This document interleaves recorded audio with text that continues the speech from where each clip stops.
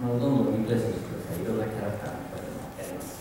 Have any request of asking me to show you the voice of the characters I've done? I'm willing to. Can you do Nantosei Kenshin? Nantosei Kenshin? Oh, Best of the Nostra? Yes. Oh, yeah. Shin.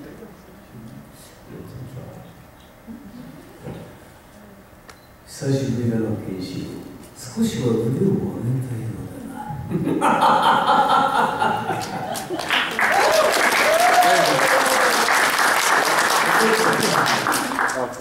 僕も大好きなキャラクターですね。One of the characters that I like very much. ユリアが死んだ時に叫ぶセリフがとても好きです。I like the line that I have to shout when Yuria died. 俺が欲しかったのは一つ。ユリア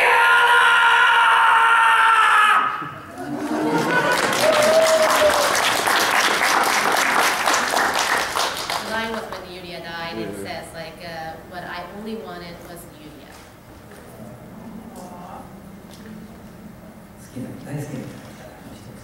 One of the characters I love most. ご覧になったことあるんですか？その北斗の拳。You've watched that? Yes, I live by the Hokuto law. それを糧に生きてるようなもんです。おお、それ。すごいね。嬉しいですから。I'm very happy to hear that. 皆さんがご存知のキャラクターどうなんですか？こちらで知られているもの。Any other characters that are popular here in the United States? My favorite is Piccolo. My favorite character throughout the Dragon Ball series. はい。ベジータ。それが貴様の究極の技だ。行くぞ！魔漢光殺法！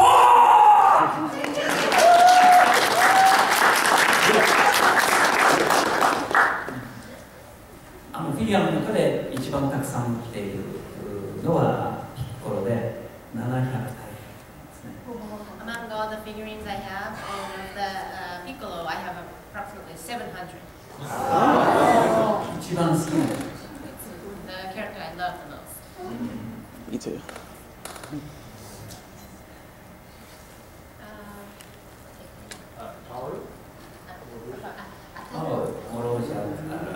うるせえやつらですね。おっちょおっさん、住所と電話をせてめんどくさラブベティをやめるっちゃ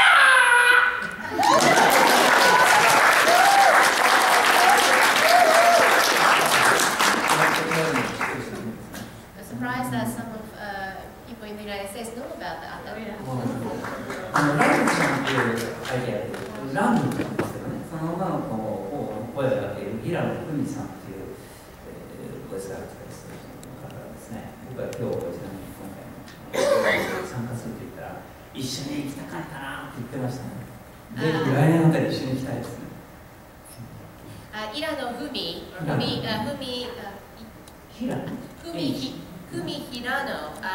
the voice actor who covered Ram, who is also the female main character of this Urusei Yatsura. I told her that I will be in Animazement this year. She just was really envying me, like, I wish I can be there too. And so I hope that Animazement will invite us together next year. Yeah.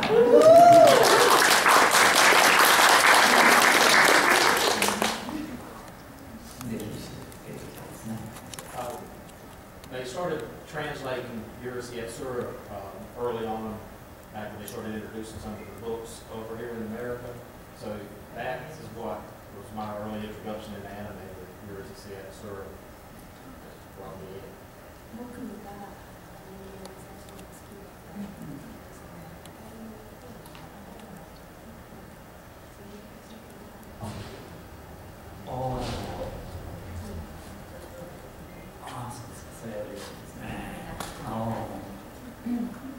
Actually, a company located in Wilmington released the entire Urusei Yatsura TV series. That way,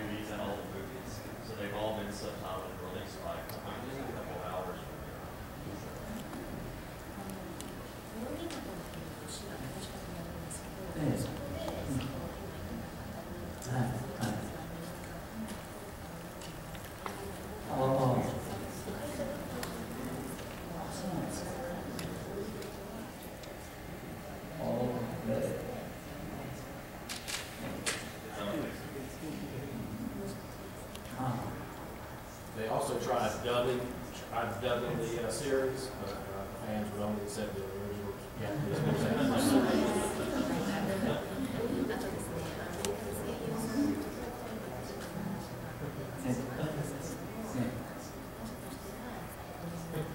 オリジナル。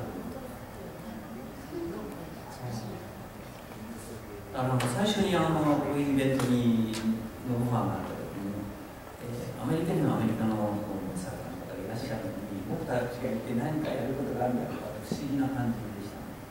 When I was first offered to come over to the Animazement, I was surprised. Like, why am I being invited? Because you guys already have American voice actors.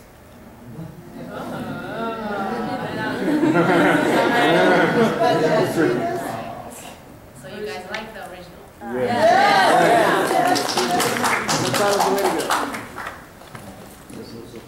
Very happy to hear that. Other than Hawaii, have you been to other places? And what is your favorite place? Place, like country or Other than Hawaii.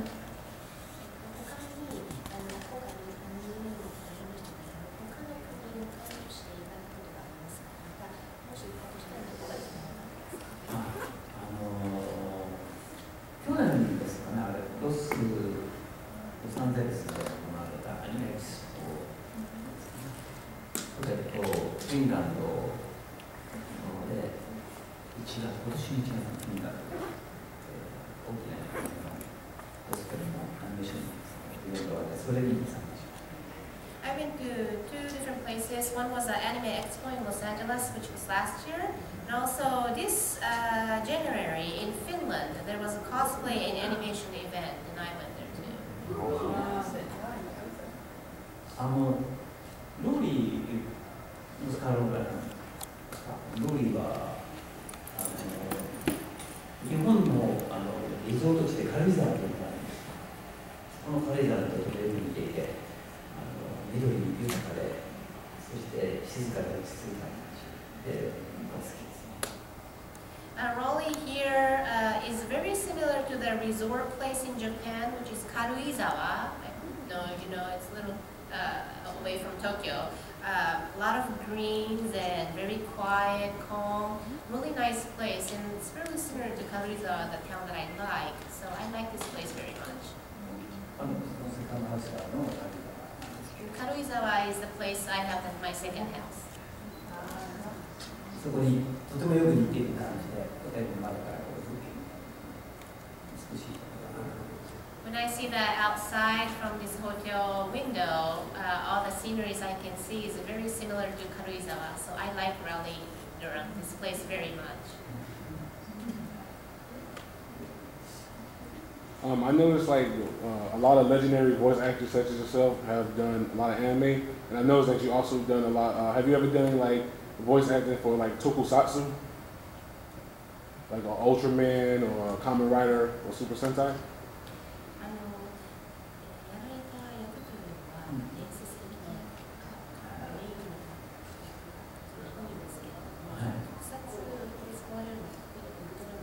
Hi.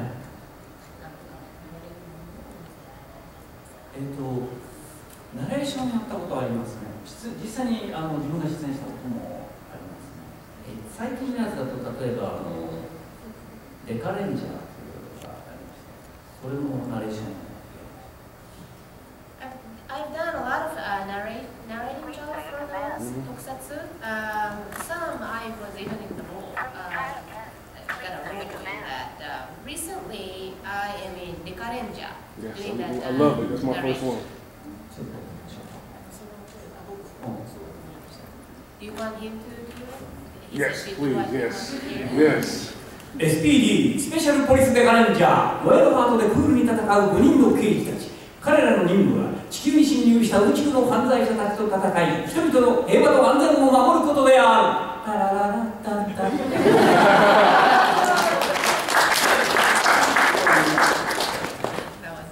What was that? Thank you. ポリスの話ですね、スペシャルポリス。 It's about the special police. ポリスの役結構多いんですよ。 Many of my roles are about are policemen. 昔だいぶ若い頃だったのに皆さん、まあ、ご存じないかもしれませんが、ロサンゼルスのカリフォルニアハイウェイパトロールチップスのドラマが日本に輸入されて、それを放送した時にそのシルバー野郎ジョン&パンチ、ジョンとパンチというふうに、まあ、日本の題がつけられて、そのパンチの声をロックになったりします。それも交通警官、トラフィックオフィサーの。This is a role I got when I was young, so you guys may not know because you guys are way younger than me. I got the role of, well, actually, it was a LA Highway Patrol Chips. Chips? Yeah, it's American, yeah, a drama or movie that was introduced to Japan, and the title was changed to a white patrol officers Joe and Punchy, and I got Punchy's role for 6 years. エストラーダという名前ですね。I think the actor was Estrada. エリック・エストラーダ。